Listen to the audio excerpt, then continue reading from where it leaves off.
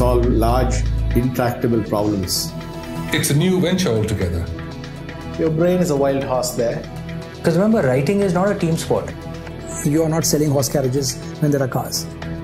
I want to be known only as the trusted advisor.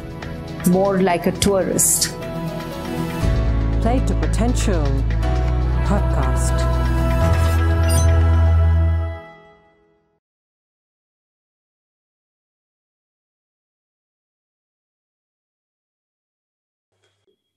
The other distinction I wanted to talk about, Raghu, was the one you bring up between doing and being. And you use a phrase which really stayed with me. You speak about being as a regenerative process, something that heals and nurtures. Can you speak about this and how that manifests? Yeah. See, I was talking to you about the state of Shantam. That's available to all of us. When we sleep, deep sleep, we actually get into the state of Shantam, except that we're not aware of it. Yeah. That is when, even biologically, that's when your regeneration takes place. Right? That's when healing takes place. Your brain gets reordered and all of this kind of thing happens in deep sleep. Right? That is when you get in touch with your being without any external pull or push or any disturbance. Right? So in the Gita, when they talk finally about sannyasa yogam and then Arjuna goes into battle, he is in this state of shantam. He is in the state of quietude inside while being prepared for battle. Right? So he's not depleting his energies. If I'm in the doing mode, I'm using my energies and then I have to come back to be replenished. But if I can be anchored in the being, in the quietness while I'm acting, I don't get depleted. Right? I can maintain intensity for a long period of time. Yeah, I can stay in dhyana for 3 hours like it is recommended.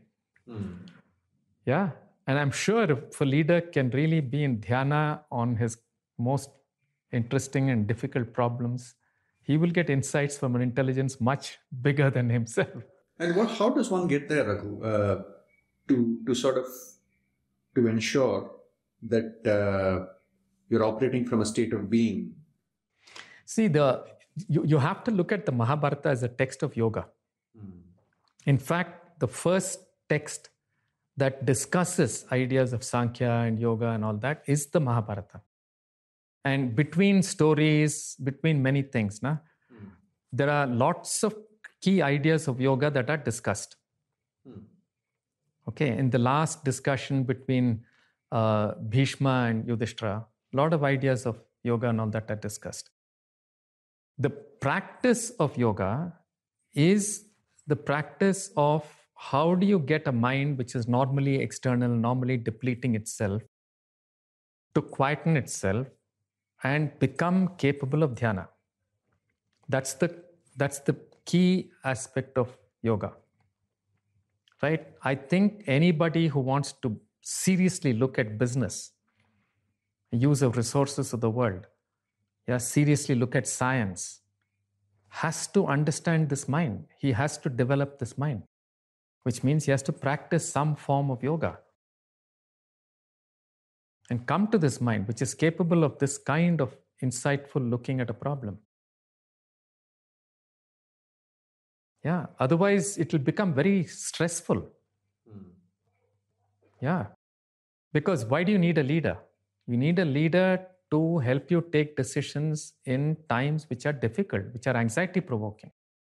Otherwise, every manager will take his decision. No, that's what happens mostly. It's only in crisis that you need leadership. At this point of time, if you don't have a person who can absorb that anxiety and be in shantam, be in quietude, and have a mind that can really look at everything and stay in focus, you'll get jerky answers. A related thought, Raghu. Even Chanakya says this, by the way, not just me saying it. As I was reflecting on this doing versus being, I was wondering, is there an insight here around the kinds of choices people make so that you end up in situations where there's resonance between what you're doing and who you're being? Is there something in that space? I think there is.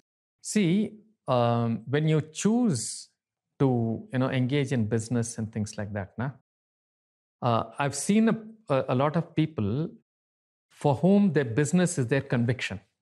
Mm-hmm.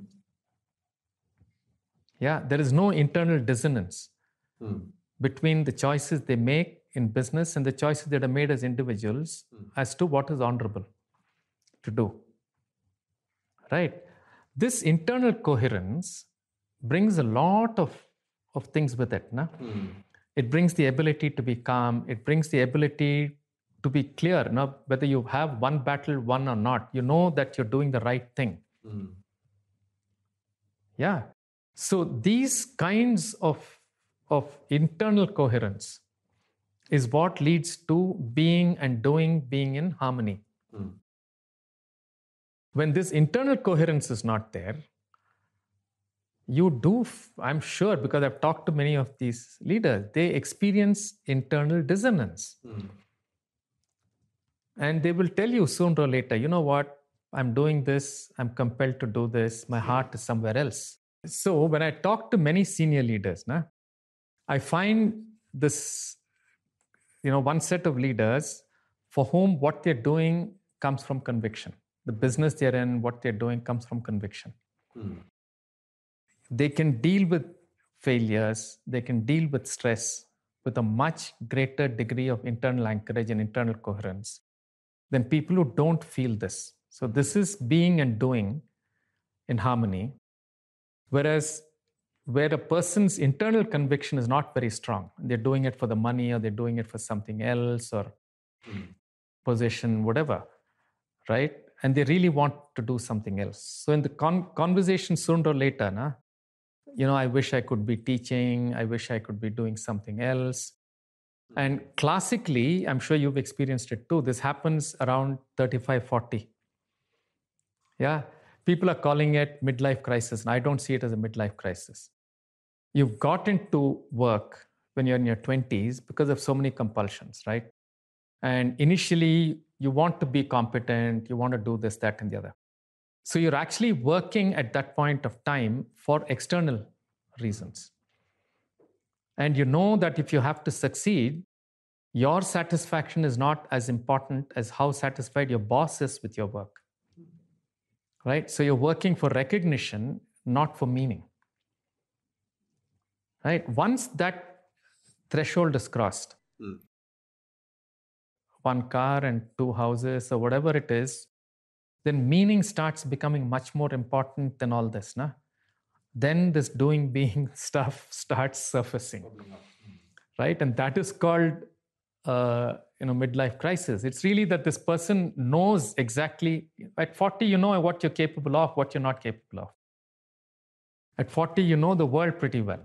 And you know yourself to some extent as well. You know yourself quite enough, man. You've done enough things, you've failed, you've succeeded. Yeah, you know your competence. So then you've also got a certain level of stability by that time, right? So then you start asking this question, what should I do for the rest of my life? What will give me meaning for the rest of my life? And if you find that, there will be all this, work-life balance, this being-doing balance, all that will happen if this coherence happens. If this coherence doesn't happen, it will always be a question.